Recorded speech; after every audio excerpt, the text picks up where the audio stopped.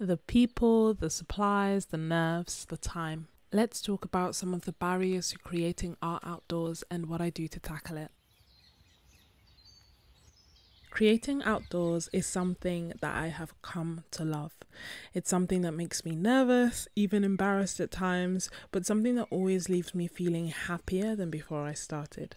I'm a full-time doctor and an artist, and I make weekly art videos, and in this vlog I'm going to take you along with me for a short drawing session in a park and answer some of the common questions that you've been asking about creating outdoors. I am going to try my hardest to refrain from talking too much, as what I loved about this trip was how relaxing it was, the birds chirping, the wind blowing, and I want you to enjoy some of that too. It's been said in some studies that walking in nature has a positive effect on your blood pressure and overall health, and I can certainly see why. Starting off with one of the most asked questions is, do you feel nervous about people watching? And the honest answer is sometimes. There are fewer people who actually watch what you're doing than you think, or certainly that I've noticed. And the ones who watch maybe more obviously, or who have stopped and like talked to me, have always been really, really, really nice. I'm getting more used to it than I was before, especially the more I do painting and the more I do drawing outdoors. But yeah, it can definitely be nerve-wracking sometimes. And personally, that worry has been one of the biggest challenges that I've faced when it comes to actually going outdoors and painting, or going outdoors and creating. So it's something that I'm certainly still working on, and some of the things that helped me tackle this were painting with friends or with family around, even if they're not necessarily painting along. Just having someone else there that's with you, that you know, can be quite a comforting thing and can make it more social and certainly less daunting. Another thing that's helped is painting in a place where people are preoccupied with their own things. So sometimes that could be cafes or in restaurants or in offices, just somewhere that's like so busy that people are doing their own thing. And I guess in this era of having social media and phones and things, a lot of people are quite distracted. And when I am in those places, I just try to find a nice quiet corner, maybe if I'm in a cafe or something, with a wall behind me, so that I know that there isn't anyone literally watching over my shoulder, and that can remove that kind of element of worry behind that. And another thing that has also helped me is just remembering that for the most part, the people who are coming to watch, or the people who want to ask you questions, are fascinated by the fact that there is an artist, and they are really nice and they're just super curious. And I myself get really, really curious when I see other artists. So it's just trying to remember, you know, the kind of point of view that I would have if I was watching an artist and I saw them create. Like, I would really want to see what they're doing, and I would really want to encourage them. And that is the mindset that I assume most people come with.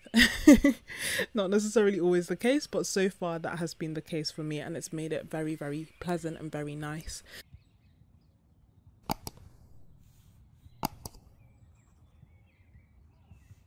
Speaking of lovely people, thank you to everyone who's already liked this video. If you're enjoying it, then don't forget to like the video and hit the subscribe button, as it makes a massive difference to me and to my channel, and it lets me know that it's worthwhile and you're enjoying it. Thank you. Next question, how do you find somewhere to paint? And I can be super indecisive about the smallest things, like big life decisions, I'm there. But when it comes to finding somewhere to paint, that could in theory take me forever. So I've developed a few kind of techniques to help me with this. And one of the things that I've done in the past, such as in the cafe series, if you've seen that video, is to actually create a challenge, or to go out with purpose, to know that, oh, okay, today I want to paint storefronts, or I'd like to paint restaurants, or any of those things that kind of catch my eye, have a rough idea about the area that I want to be in, and kind of take it from there. And that worked really nicely for the cafes in London series. It meant that I actually got to go out more than I normally would, and I started discovering London in a really, really beautiful way. So that worked out really, really nicely. When I'm on holiday, I tend to like to paint the it's twofold. I tend to like to paint the most iconic things, if that makes sense, or the things most associated with that place, or something that's like really touristy. Really touristy, just to again remember the place better, I feel, and to like look at it and be like, yes, this was exactly from this place. For example, Tower Bridge that I did last week in my last video.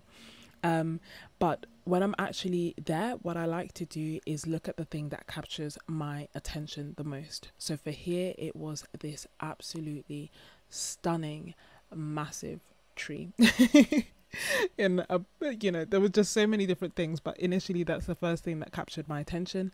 I sometimes get overwhelmed, start looking around and seeing if there's anything else that I could draw or I could paint, and quite often end up going back to that first thing that caught my attention. So that's how I tend to narrow it down when I'm actually there. And also, I am trying to get better about urban sketching in either local areas or areas that are easily accessible, rather than always aiming for the big touristy thing, or feeling like I need to only be on holiday or I need to be in a really nice area before I can urban sketch. And that has made it so much more fun, because a lot of the time when I look back at my favorite paintings, they are actually paintings of like streets like a street that in theory could be anywhere. So that's something that I definitely want to get a bit better at, and I think it has definitely helped me appreciate my surroundings a lot more, because essentially there's so much untapped potential that I literally walk by every day with the intention of going somewhere grand or finding somewhere excellent to paint. But honestly, I think just start local, start around, start somewhere that you feel comfortable, and start small. What art supplies do you use? Now, if you know me, then you know that I love art supplies, and I have so many art supplies, and I have also made quite a few separate videos discussing what art supplies I use when I travel and when I'm doing urban sketching, and also sharing tips and tricks and hacks, and I'll link all of them in the description as well as above. I also have no doubts that I will create more videos with that same topic in the future, and the reason being, I like experimenting with different art supplies, I like taking them outdoors, I like sharing my experiences with you, but only because I have so many art supplies. And I hope that when you watch these videos and when you see me using these different art supplies outdoors, what I'm showing you is that you can use what you have, and eventually with time you can develop what you like or what works for you and modify your kit accordingly. I share these supplies that I use not to tell you that you need the same, but in fact the opposite, to say that you can use what you have and to share some inspiration, with the hope that maybe I'm using a random art supply that you have used that you didn't know could be used outside, and you have fun. And for example, in this video I am using a rainbow pencil that's, I believe, for children, but I'm not actually sure if it's for children, but definitely something that is childlike, and we used to use something similar as children. And a Moleskine sketchbook. I'm also using an art traveler board, which will feature in a whole video very, very soon, so consider this your exclusive. So I tend to have different setups depending on what I'm painting, where I'm painting, etc., and also what I feel like using that week. But in terms of my watercolor setup, it involves having watercolors usually in a tin. I'll also have a jar for my water, a spray bottle. I have a uni pen fine liner, but any fine liner will do just to add inking. I have a pencil for some sketching, and then a paper towel for dabbing off excess water. I love painting with gouache, as you may also know, and I have my gouache travel palette, and that will pretty much have the same setup, other than the fact that I don't necessarily need the fine liner, although I still like to carry it with me in case I want to do something different. And I also like to have some palette paper on hand so that I can do some mixing in the bigger space that actually comes with the portable gouache palette. And if you haven't seen that palette, I will link that as well, because yes, I love it. And that is pretty much it in a nutshell. Now, there are lots of different things and modifications that I have done to make it easier. So, for example, I've incorporated magnets so that I can stick my watercolors or my gouache palettes and have them stay firm. I have recently got this art travel board, as I've mentioned, and sometimes I like having some masking tape for nice crisp edges. So there are definitely things that you can add, and I go into way more detail in the videos, and I'll leave a playlist at the end so that if you need more help with that, or you want to know tips and tricks and avoid making some of the mistakes that I've made, then you can definitely watch that as well. I could literally talk about it forever, but I'm just going to cut it short and say use what you have, and you probably don't need as much as you think you do. Next thing is, how long does it take you to paint outdoors? And as the weather has started to improve, I've definitely started painting or drawing outdoors more. I'm trying to do it at least once a week at the moment, but it really does just depend on my work schedule.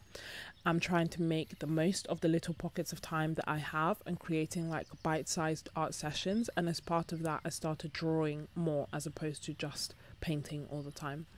Typically, a drawing will take me anything from 5 to 15 minutes if I know especially that I want to turn this drawing into a painting.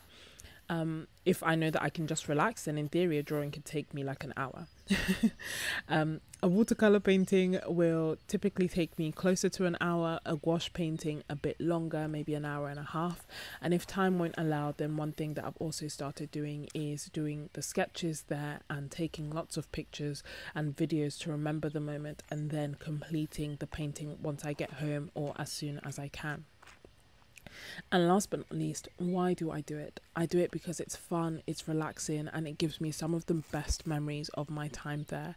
I honestly love it, and it's not one of the easiest things to do. So I've created a playlist to help and encourage you to do the same, and I'll link that at the end of this video. If you're still watching, you are a real MVP, and I really appreciate you. Let me know that you're still watching by telling me your favorite place to create. Thank you so much, and I will see you next week. Bye.